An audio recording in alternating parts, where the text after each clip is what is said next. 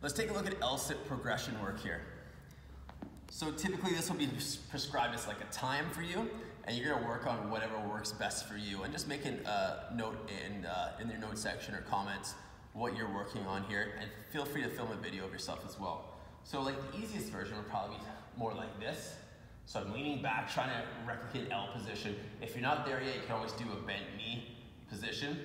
And then if you want to make life a bit harder, you're gonna raise your butt off the ground here, hold that L position there. You can even just kind of go back and forth into your position. Notice how I didn't have great posture here, I fixed it. Rocking back into that position there.